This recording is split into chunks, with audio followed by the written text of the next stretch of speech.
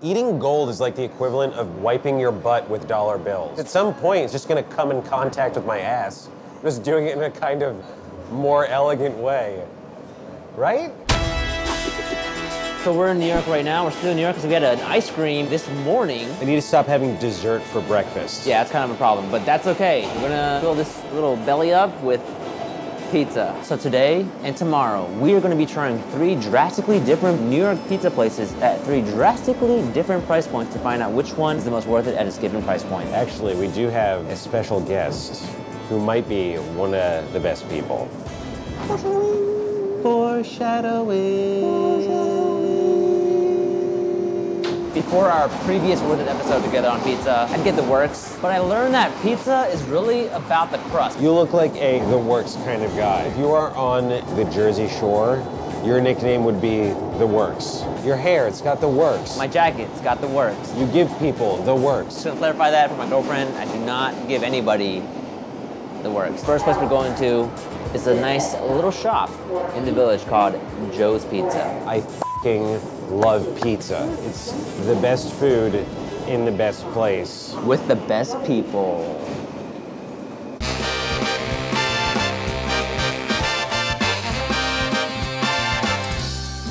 Hi, my name is Alex, and we are here at Joe's Pizza in the Greenwich Village. I've been working here for more than 25 years. Wow. But the place has been here since 1975. We never changed the recipe. You guys are the best, right? Yeah, of course.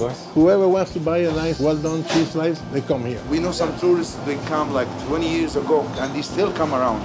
Them and their families and their friends. Some people eat it. It's every day. Oh, yeah. The lady, every day. She walked from Midtown to here, buy 2 slices and go home. 3 years, every night. The beginning of the pizza is in the kitchen because I make the dough. So you put flour to make it easy to work, and then I stretch it. Try to stretch it even, not too big, not too small. You gotta be gentle, right? I'm not gentle. All right. I'm hard with the dough. This dough is okay, but it's too cold. So when it's too cold, it's kind of hard to stretch it. It all depends on the weather. Summertime, it's gonna rise maybe in an hour and a half. Every pizza is different. I could make thousands of pies, it's gonna be thousands times different. And then the sauce is only 1 scoop. 1 scoop. If you put more, it's gonna be too saucy. I have to be careful with the amount of sauce. It has to be spread nice and even. I grab the cheese and I put it and I see it. Always try to put the same spot so many years. I know already how it's gonna come out. The oven itself has to do with the flavor. There's a 40 years old oven working every night. We never shut it off. How do you know the pizza's finished baking? The way I like it is golden in the bottom and around, and the cheese. Do you eat pizza every day? Not every day, at least once a week. You say once a week? No. Yeah. At least 2 slices a day. I know. Let's eat some of that everlasting, immortal pizza. We've done a lot of awesome food before. We have. This is probably the most excited I've ever been. Not only is pizza my favorite food, but this is my favorite incarnation of pizza. Just this slice No drip. right now. So thin. Got that crunch. Can I eat this already? Boom.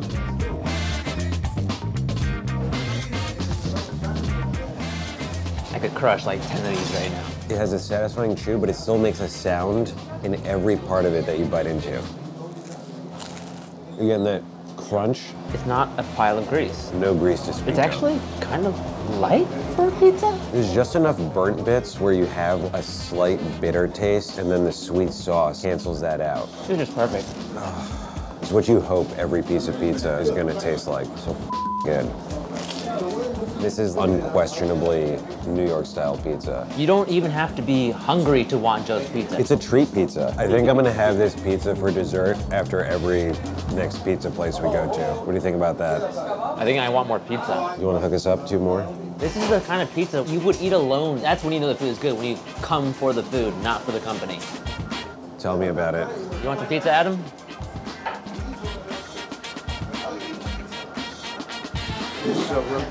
Give me that pizza back. Can it get better than this, though? I think pizza gets different than this. It just like, what's an analogy?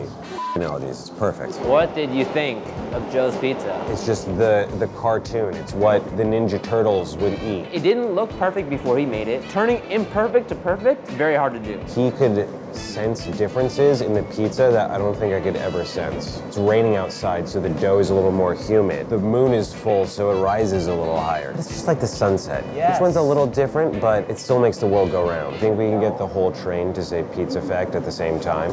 No, and I'm not gonna yell because we're in a public space. Pizza fact. There is a 3D printer that prints pizza. NASA wanted to print pizzas for astronauts to eat in space. We already have a 3D pizza printer. His name is Alex at Joe's. You ready for this next place? I'm scared. We're about to eat a pizza made by the Mario Batali. The Italian. In season 1, we actually ate at a restaurant that Mario Batali helped start. And now we're gonna have him make lunch for us. Is that weird? Hey fellas, my name's Mario Batali. I wear short pants for a living, and I'm making pizza. We are at Italy Flatiron, and this is a restaurant called Rosso Pomodoro. Italy is an experiential grocery store. Our message is you shouldn't go out to dinner. Fundamentally, the store is about buying stuff here and making it yourself. Can you buy everything here you need to make this pizza? Everything that you eat, you can buy in this store. And we will give you the recipe. This is Neapolitan pizza. The fundamental story behind both pizza and pasta is that the noodle or the crust is the dish. Everything else that's on it is merely a condiment. You would never get a works pizza in Italy. So you make the dough. This is a dough that is quite delicate, so it's not one that you throw. The idea is to stretch it consistently so that it's nice and thin, about this big around. Then we dress it with just a little bit of tomato sauce, which is crushed San Marzanos. That's it. A little bit of herbs, a little oregano, a little extra virgin olive oil into the oven. That's it. When it gets a little brown on the left side where the heat source is, you just give it a little spin. Comes out. I sprinkle it with a couple more oregano leaves. That's the pie. I made a calzone in case you got hungry. Oh! It's pretty good. Are we gonna eat? Can we sit down and eat? I would love to. Can we do that? Yeah, yeah. Marinara pizza. There's no cheese here. No, Right? this is where you truly understand the magnificence of the bread being the story, the sauce being the condiment, and go ahead, try. Yeah. Cheers. Cheers. Cheers. I noticed that you ate it from the back first. Well, I always want to check to make sure the crust is in the right spot. Oh, okay. And it is. Yeah, it's in my mouth. That's the right spot. The crust is just my favorite part. That's what I want, is just that dough. I can't believe this is just crushed tomatoes. Why am I eating tomatoes with anything else in it? That's a question I often ask other people. I know that people are gonna look at this pizza and say, it's burnt. What do you think Who about the that? f is going to say that? Some guy on the internet Is going to say that is looks gonna burnt? look at that and say that's burnt. But isn't that important? It Isn't is that part of it? crucial. There it The is. Look at burnt that. piece. We're not hiding this. There is a char to our base. But when you eat that bitterness is measured out against the song of the tomato sauce, right? Like, that better make sense, doesn't it? When I'm at Korean barbecue and you got those burnt pieces still left in the grill, that's my jam. Right. The Italian bite needs to have a whimsy and caprice to it because they like one bite to be woo and one bite to be Now try this. Calzone. It's classically filled only with ricotta and prosciutto cotto, which is the cooked ham, not prosciutto di Parma. Oh dear God. That's succulent the way that a jelly-filled donut is. Well said. It's like if I took a bite of a pig. That was still moving and it had submitted to your carnal desires. Yeah. That's what it should taste like. I feel weird saying that, but. That's why I said it. There's good pizza in this town. Do you know Joe's? Like the best slice in New York? Yes. Joe's on Father Demo Square. Yeah, we were there last night. That is a New York slice. There is almost nothing better. Neither should be excluded from the party. Someone's got to do an investigation to what goes into these cans of tomatoes. Why don't we take your show on the road? I'll take you to Naples. I would do that. There's a rich sweetness to almost everything that grows there. It's due to that volcanic kind of soil that they have. There's something poetic about tomatoes grown in the soil where a volcano erupted. Yes. Being sweeter to complement The chariness. chariness on a pizza we're eating today.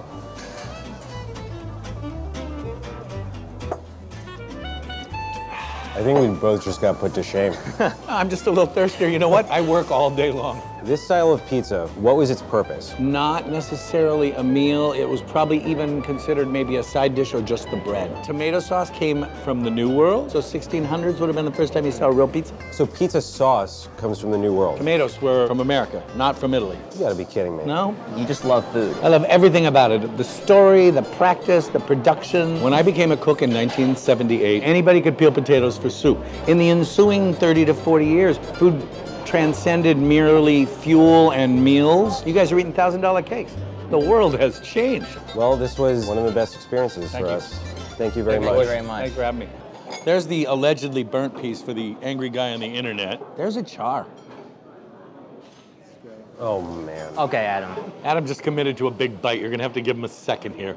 So we just ate at Italy. At their pizzeria, which I think is called Pomodoro Rosso, which means red tomato. Look at me, I'm practically a Batali. A Batali or Italian? I'm a battalion. Whoa. Whoa. I can't believe how good that pizza tasted. He made cooking look so simple and so easy. I'm ready for a no cheese pizza fact. Pizza fact. Naples actually has the world record for the longest pizza ever. Longest? Yes. Guess how long it was? Is it still a circle? Give me a number. 20 feet.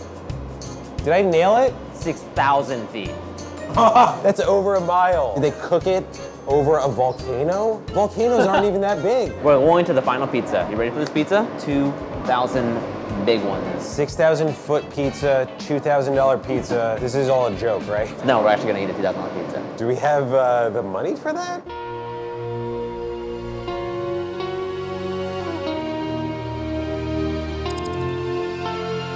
My name is Braulio Bunay. I'm executive chef of Industria Kitchen. Today we're going to eat this $2,000 pizza. Does it have a name? 24K. The 24K pizza? Yeah, I come with the idea because when I walk down Broadway, I see big jewelry store. This is the Broadway jewelry store on a plate. Yes. So you just wanted to find the best ingredient regardless of the cost. Yeah, exactly. Our priority is to be different than everywhere in New York City. What we're going to do is we're going to stretch the pizza dough. The dough is squid ink. Then we're going to put the foie gras, Stilton cheese from England. After that, we're going to put winter black truffle from France. And then 24 karat gold from Ecuador. We use strips, also sprinkles. Then bake in the oven 7 to 10 minutes.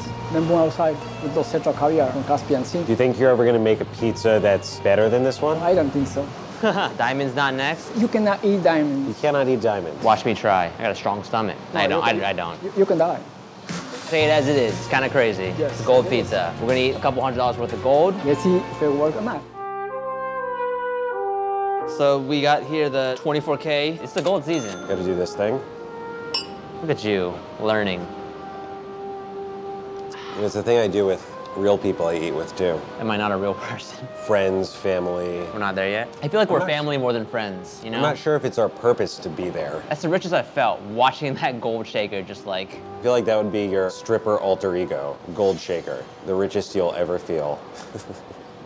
That's a lot of fun. Select a slice. I want this one. Oh. Ooh, look at that cross section. Whoa.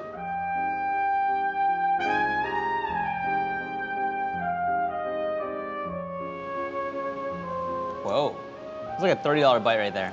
I wasn't like super confident I knew what Stilton tasted like, but it's actually really creamy and smooth and is a nice kind of backdrop for the caviar and the foie gras. At the end of the day, it's still pizza, right? You eat it.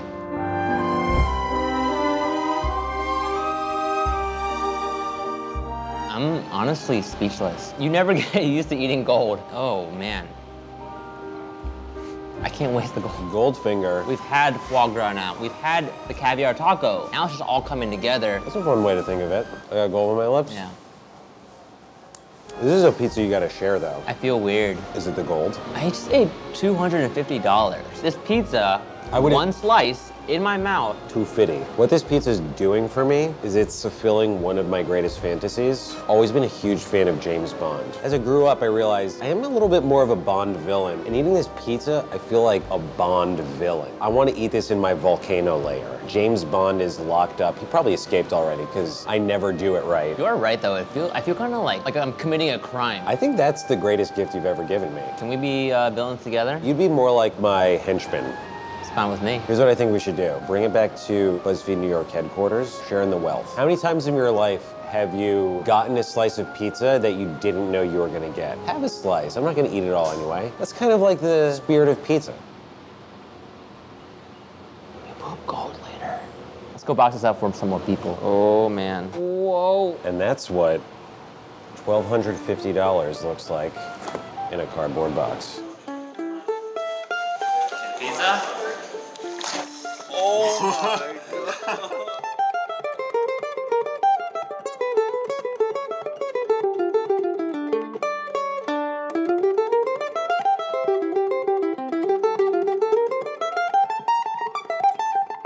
No, I don't like it at all. No, I really don't like it. No, I need a drink.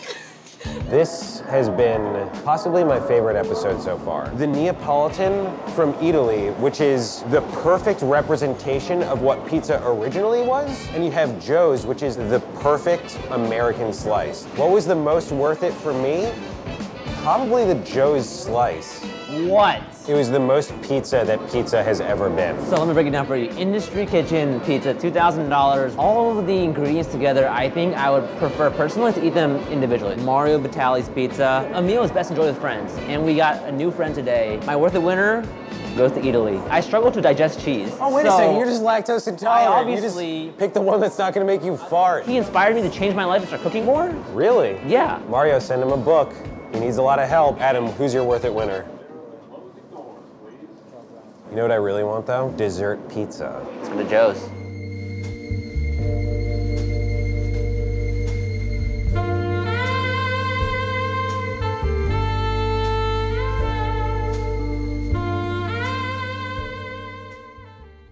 If I was blindfolded and had a cheese slice and this slice, Oh, you'd know. Milk is your first primary response. Your lactic sensors would fire like a baby sucking on the teat. Oh, yes.